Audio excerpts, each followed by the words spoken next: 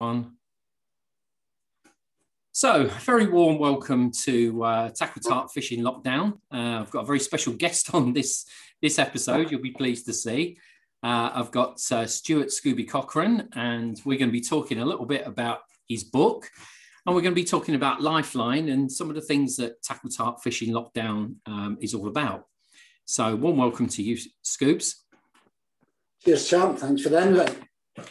So, what's kind of interesting about the subject we're talking about today is that this has been an evolution. So way back when the first lockdown occurred, pretty much a year, 15 months ago, I could see that some of my fishing friends in particular were starting to feel a bit isolated in the lockdown. You know, we weren't able to go fishing, we weren't able to go out or socialize. And I wanted some way of trying to keep them connected with a bit of banter, you know, some funny photos and videos. And I started doing these daily blogs. And Tackle Tart was all about sharing the daft equipment and tackle and gear that we've got and the experiences that we have. And I was sending these out on a private WhatsApp, and we were all getting a giggle out of it and trying to keep connected. Because, you know, when I looked at the friendship group and the people that we live with in this village, a lot of us felt pretty isolated over the last year. You know, some of our support mechanisms have been kicked away by the restrictions. And you could see that people were going through a series of downers and disappointments, and there was plans and promises that were just unfulfillable. And I think it kind of brought to my mind that maybe in times like this with a lockdown, everyone has a backstory. Everyone has a tough life to deal with. Everyone's different, but everyone has some particular challenges that they've got to get through. So working with Paul Chisholm, the founder of Lifeline Angling, I got to meet Scooby, and this is really what we're going to talk about. We're going to talk about his life and some of the things that he's used to be a kind of self-survivor. You know, how do you take responsibility for your own health, your own well-being, your own fun? How do you keep connected, not just with yourself, with your friends, and also the outdoors? And that's the key strapline that we have in Lifeline Angling. It's all about education in the outdoors. We're looking to really help young people to reconnect with the great outdoors through mentorship from Paul in particular, through fishing, through eating barbecue food and eating loads of sweets and chatting and telling stories and, you know, sharing Haribo and Flumps and all manner of other high E number sweets. So we're going to be running some events over the summer that support youngsters getting back into sport and the outdoors and fishing, and obviously using Paul's really expert skills in mentorship to help them get back on their way. So this is really what Lifeline Angling is about. And today we're going to be talking to Scoobs about the process that he's been through. So here's his book. I have to admit, I'm only about halfway through it because I've had to reread some of it. It's absolutely hair-raising. Written in 2018, is that right, Scoobs? That's right, yeah. And it covers a period actually where I just about left school and university and was just about getting into my first job. And while you were enjoying yourself, Scoobs, I was having children, wearing a tie and working in a pharmaceutical factory. So I missed an awful lot of this. I've actually regressed. I'm much more lively than I was back in my 20s, actually. So we're quite an interesting contrast, the two of us. But I think what's interesting about the story there is that you've had a series of really successful, innovative businesses. You know, you were a trailblazer, and I'd like you to talk us through, you know, that process. But also, you've been to some dark places as well, and you've been able to clamber yourself out of those dark places and survive it. So it'd be really good to sort of get a bit of background about that era and your part in it. And I suppose ultimately how you helped yourself survive, you know, what was 5 lifetimes. So what was it all about? It's really strange. I mean, I think about the whole thing. The nearest thing I can think about was that my life, years and years ago, there was an advert for Volkswagen Golfs on the telly. And the woman came out the casino and she put it all in red and it turned up black and she'd lost a lot. And I always remember that it was Young at Heart with the Bluebells. That was a single that was played with it as well. And that's what I felt my life was like. You know, I put it all in red and it came up black. But I've been a survivor. I've seen 36 different psychiatric units. I've been sectioned 23 times and I've been locked up for 1,276 days, which is 3 years, 6 months and a week. We can only but imagine. It's a story. Yeah. But it's a story from there down to the depths. But it's also a story of hope and redemption for me, because now I've been well for 13 years. So I've been from, I remember a German psychiatrist saying to me that I was the worst patient he ever had. And now I've showed him wrong. I've managed to get through it. That's brilliant. That's brilliant. I mean, we can only imagine what you've gone through there, Scoops. I mean, have you got any toolkit or anything that you've been able to use to try and get yourself out of that kind of cycle? Yeah, I think you learn things along the way, and there's wee snippets of things that I use. But I work really hard every day. I do a lot of holistic stuff. I take loads of minerals and vitamins. I'm a Buddhist. I practice Buddhism, so I do quite a lot of meditation as well. And yeah, it's great. It's just a case of working hard every day. Every day is a recovery day. Yeah. When you can. You know, I would say, and what you're saying there, I've got a mantra. There's like 4 things that I remember every day, John. And the first thing is that I've accepted my illness. I've accepted I've got chronic bipolar. I never ever did that before. I've taken responsibility in my illness. In 13 years, I've never missed a tablet. Before, when I thought I was getting better, I would throw the tablets away. Right. The third thing is I've got 3 triggers. One of the triggers is smoking. If I buy a packet of cigarettes, I know I'm in trouble. The second trigger is less than 6 hours sleep, believe it or not. And the third trigger is social media. I've never been on social media in 3 years, and it's been the most liberating thing I've ever done. Oh, it can be really toxic, can't it, social media? The last thing in my mantra, and this is the 4th thing, and this is the thing that people forget about, John, is that people go unwell and then they get better and then they forget about it. But what I still realise, and I wish somebody told me this 20 odd years ago, I've only worked it out a couple of years ago, is that I am still vulnerable. But knowing your vulnerability is a strength, it's not a weakness. So that's it, it's acceptance, responsibility, triggers, and vulnerability. And those things are paramount in my head every day. But changing your life starts with you, doesn't it? It actually starts from within. Exactly. And you've got to take responsibility for yourself. I mean, I often talk to my kids and they say, well, Dad, what can you do to help me? Well, you've got to work out ways of helping yourself as well. Yeah. And the other thing that you've got to do as well is that when you're in that bad place there, is that, and one of the first steps of recovery is you need to come out your comfort zone and take a wee risk. Mm-hmm. You know, that's super important. I worked as a peer support worker with the health board for years, and that's one of the things I used to say to them, like, when I was working with the peers, you need to take a risk and come out your comfort zone. That's really hard when you're in a dark place, but that's a starting point as well. And there's a nice link, I think, as well with mindfulness, with fishing, actually, because you do get into the zone and you start to really concentrate on really simple but beautiful things. And it just takes you out of yourself. And I really believe that mindfulness is a fantastic tool, isn't it?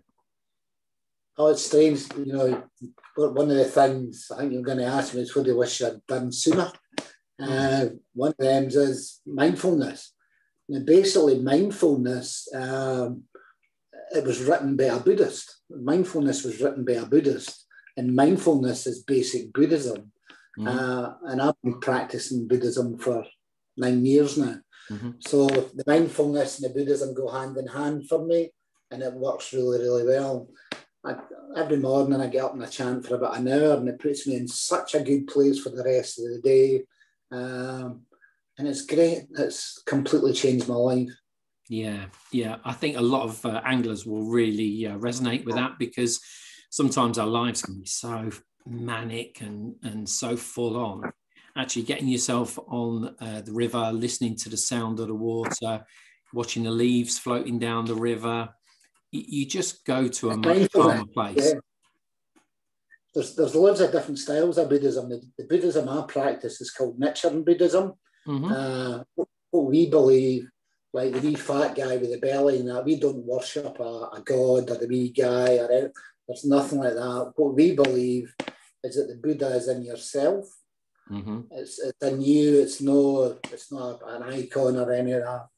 And also what's great about the Buddhism I practice is that there's no rules. You can do what you want. They're not telling you to shave your head or be a vegetarian. Just live the best life you can be, and see the best in people. Yeah. And it's common sense, and it's an incredible way of life. Yeah, it does sound great. So let's reel back to that period in the 80s when I really should have been out there at clubbing, and I wasn't. Tell me something about those businesses that you worked with and how you set them up. I mean, you've been in all the best places. I can see that. Yeah, I hate saying this. I was always ahead of my time, John. And that was back in the 70s and the 80s. I was always a couple of years ahead in what I was doing. If it had been today, I'd probably be diagnosed with ADHD, because I was that's the kind of person I was. You're really high energy, aren't you? Yeah. I went to Ibiza in the 80s, 81, and I was working. 83, I was DJing in Ibiza. The whole Ibiza scene didn't start until 87, so I was there 4 years ahead of everybody else. Right. Came back, started running a successful all-night raves in Glasgow. That was 92. I was working with people like Pete Tong and Moby and these sort of guys. Then I had my first breakdown was in 93. Ran away back to Ibiza. Ended up a pal of mine wanted to open up a bar, and he wanted to call it Sunset Cafe, and he had a site, and I'm like, don't really like the name. And what we could do, maybe there's a wee cottage here. If we could get the old lady, think outside the box, get the old lady a property, buy this cottage, that's the place to have the bar. And we did that. We managed to get the lady a flat. They got the property. And at the time, I was wearing Australian surfwear. I was wearing loads of Australian surfwear, and I said, why not call it Mambo? So I was the guy that was actually behind Cafe Mambo in Ibiza. It was there. But unfortunately, I went unwell and I had to come home. Mm-hmm. And I was meant to get a percentage of the bar, but still friendly with the guys. I still see them. They've done really, really well for themselves. They've now owned 19 businesses in the island. They're massive. You must feel immensely proud of your contribution there. And actually, when you think of all the people whose lives you've touched, the holidays and experiences that people have had, in your clubs, not just in Ibiza, but in the UK as well. People have had some of their best times thanks to you. Yeah. And it's strange because I used to DJ as well, John, in loads of places too. And the amount of people that come up and say, I met my wife there when you were DJing in that club in Stirling. Yeah. I met my wife and I was, down the river and that. We're together 20 years and that. It's lovely. It's really nice. Yeah, it's nice. So given all of that success that you'd had, and you'd had success, you reached a peak, for a variety of reasons it stopped, and then you just started again. You did it again. You created new innovation, new events and new venues, in series. Like, I've picked that up from the book. Was there anything, looking back, that you wish you'd stopped doing a bit sooner? To be honest, I've no regrets, and I'll tell you why. If I'd stopped doing something, I'd be lying 6 feet under in a box in Ibiza. I'd have killed myself, and I know that. And I look at where I am now in my life, John, and I have an incredible life. I'm so happy. No, I'm not happy. There's a difference between happy and content. a difference between happy and content, and I'm content, and it's great. I didn't want a bigger telly or a fancier car or any of that. I'm happy with my lot, and my partner and my life and what I've got in about me. It's incredible. Yeah, yeah, and all those experiences and achievements you've got up here, no one can ever take them away from you, can they? No. It's fantastic. No. So what about looking into the future? Is there anything you'd like to do more of in the future? Yeah, there is. Gandhi made a really famous saying years and years ago, and basically what Gandhi said was, "Be the change you wish to see," and I want to be the change that I want to see in people. Yeah, be the change you wish to see. That's a really powerful statement. You know, it's seeing the best in people. Sometimes that's hard. You know, when you've been with people, you've known people a long time, or they're kind of shitting in the ear, but I want to see the best in people, and I want to be the change that I wish to see. Nice. And anything you'd like to do a bit less of in the future? Like junk food. me and you both. I was 17 and a half stone before the lockdown, and then I've lost 4 stone. Get away. How have you done that? Yeah, just through walking and diet as well. We've been eating really well, eating good food, got rid of the takeaways, got rid of the junk food, and really reconnecting again with the world. I was the laziest guy in the world, by the way. I can remember years ago, I joined, first day this big hotel opened up in town. They had a health club, and I joined the health club, and I used to go in every morning. I'd have a sunbed, I would get ready, I would then go and sit for 12 minutes in the jacuzzi, because that's how long it took. I would do one length of the swimming pool, and I would then go and have a shave in the sauna, come out, have a shower and get ready. And that's how I started my day every day. And they made a wee plaque for me in it saying that I was undoubtedly the laziest man in the health club. That's brilliant. I mean, to lose that much weight and get that much fitter, that's brilliant. You'll have to give me some tips off screen on how to do that. I could do with some of that myself. Yeah. So thinking about Lifeline angling and the work that Paul's doing, I mean, it's so worthwhile, and it's so timely as well at the minute. If there was something you would like to see young people do that would help them reconnect with the great outdoors, what would it be? It's really easy, man. This is super simple. And I think, I don't understand. I've got grandkids, so I see them as well. Just lift your head at the screen. Just take a look up for the screen. You might see the grass. You might see the sky. You might see plants. You might see birds. You might see fishing. But just lift your head up because it's magical. There's a whole world out there that kids have forgot about now. Too much. It's about roadblocks and games and God knows whatever. And just lift your head up the screen. There's more magic outdoors, isn't there, than what you're ever going to see? Yeah, no doubt about it. I mean, for me personally, over the last couple of years, I've read and reread this one. And there's a couple of key messages in there. One, I think, which chimes quite well with you as well. Because for me personally, sometimes I can care too much about stuff that's going on outdoors, out in the wider world. I can be a bit manic, a bit obsessive at times. I mean, people say that I'm obsessed with fishing. Probably I am.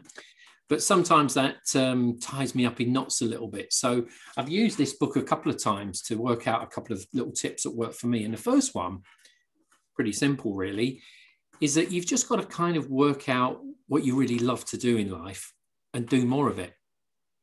Maximize the amount of time where you're actually doing things that you're enthusiastic and that you love. And then conversely, the things that you really don't like, just try and minimize them. I know you can't always cut everything out of your life that you don't like doing, like work, but if you can minimize it in some way, you tip that balance and make life that much more attractive, don't you? Just do as much as you can in the things that you really love doing. And then the other key tip in his book was about surrounding yourself with people who are proactive, inspirational, they are energy givers.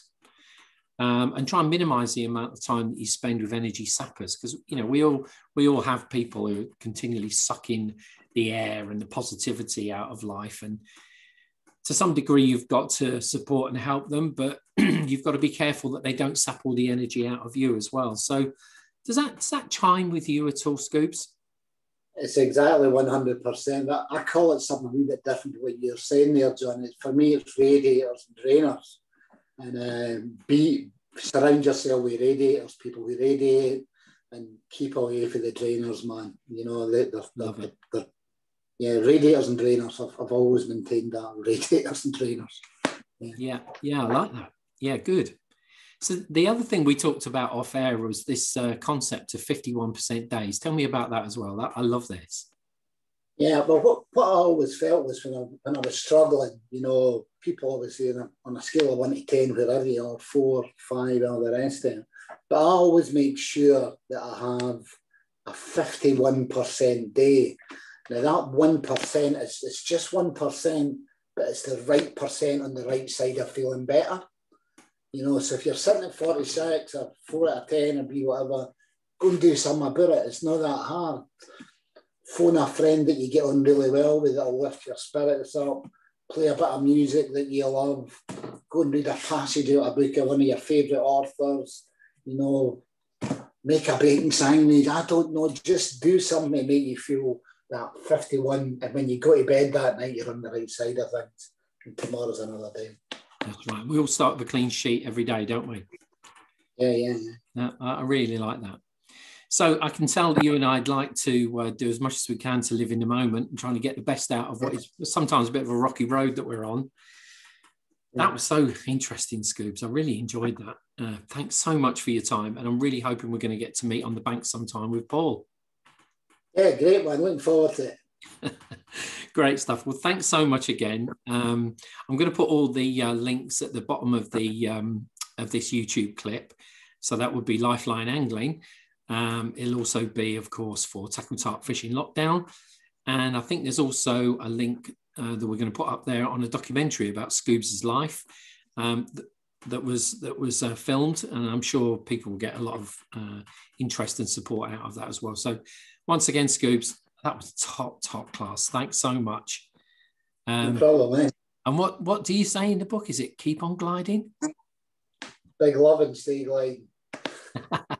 Like it. Nice one.